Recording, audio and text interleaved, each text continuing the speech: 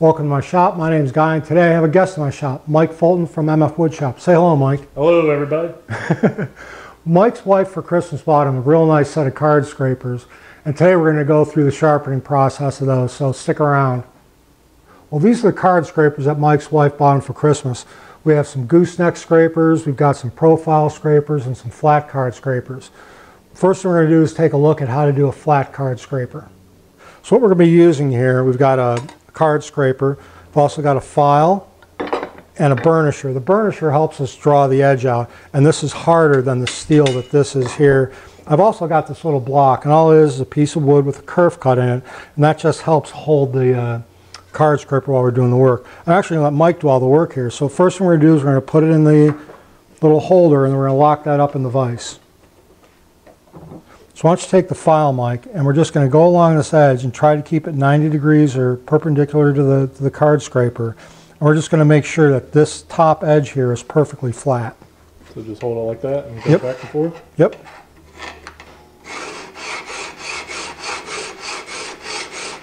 Now that we have this edge flat, we need to polish it. So why don't we take it out of the vise. Now we're going to take it over to a diamond plate, and we're going to polish this edge. So we've got the card scraper still in a little holder, and what we really need to do is, like I said, polish that edge. So let's get some water on the diamond plate. Then just take that and move it around on the diamond plate until you got a nice shine polished edge on that. Perpendicular and straight across? Perpendicular, sideways, doesn't really matter. We'll get the feel of that little block in a little bit. Now that those faces are polished, what we want to do, Mike, is polish these edges up to that edge. So we're going to take this, put it on here. You only need to get maybe a ½ inch on here. And then you're going to just use this block to keep it flat and just work it back and forth until you polish that edge to the other polished edge we just did.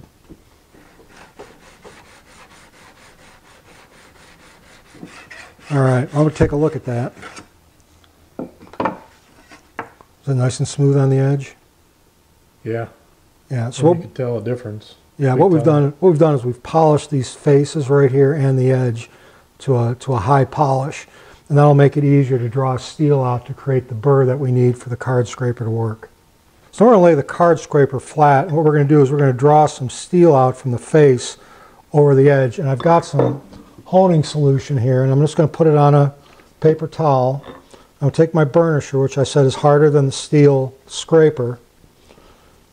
Just lay it flat, and then just take this and don't bear down on it. We talked about this before. Just real lightly, keep it flat, and we're going to draw steel out from the face to the edge.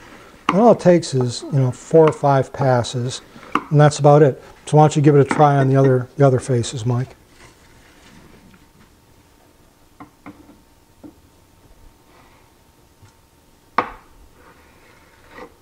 Yep, that's it. Just try to keep it flat, and that's all you want to do is draw steel out. If you feel that edge, you can probably feel a little bit of a burr sticking out front. Yeah. Yeah. Very little. So let's do the other 2 sides, and then we'll work on putting a burr on it. Now we've got those edges polished. We're going to take this block, we're going to put it back in here, and I'm going to put it in there and leave maybe about a 1/16 of an inch. Somewhere between a 1/16 and a 32nd of an inch on top of that. And we're going to put it in our vise, clamp it down. Then we're going to take the burnishing tool again, and we're just going to go across the top. Same pressure, again, very light, and just go flat across the top. Like that.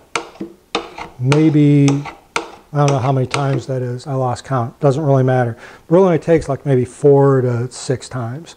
You don't have to beat it back and forth. Now what I want to do is take the burnishing tool, lay it level on this, put a little bit of an angle, and then a little bit of an angle this way, and just draw it across. Very light touch.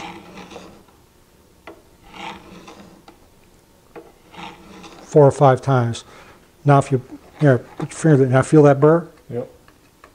Yeah. Can hear it too. Yeah. Why don't you give it a try and do this side. So straight, down a little bit. Mm-hmm. And Yep. cornered. And just pull it towards you.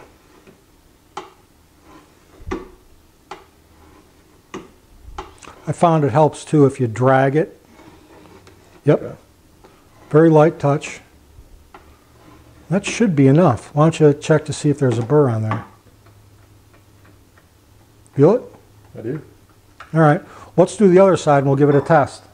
Put a walnut board here on my planing stop. And why don't you give that a try, Mike, and let's see how we did. You just, to use these, you just... Like that, Like that? and press it in the center and move it forward. You have to adjust the angle sometimes a little bit to get that sweet spot where the edge is. There you go. Nice.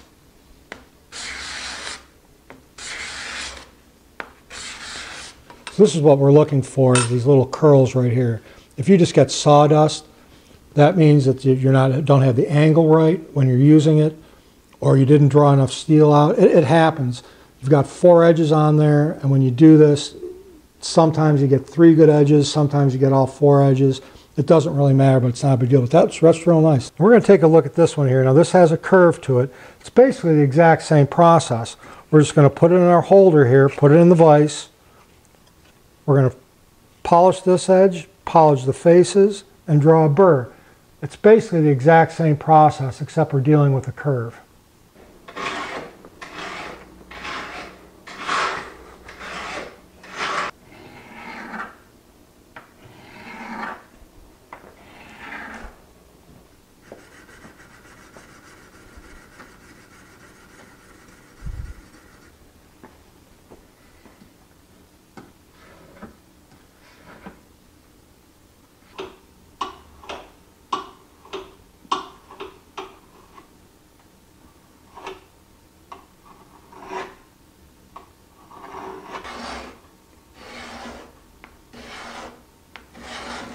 There's going to come a point in time where you're going to lose this edge and it's not going to cut anymore. You don't have to go through the whole polishing process. You can probably do this 3 or 4 times after you do the polishing process. We're just going to take the burnisher and we're just going to draw out steel again. So after we've drawn the steel out, all we need to do is put it back in the holder, put it in the vise, and I'm just going to draw that edge out again.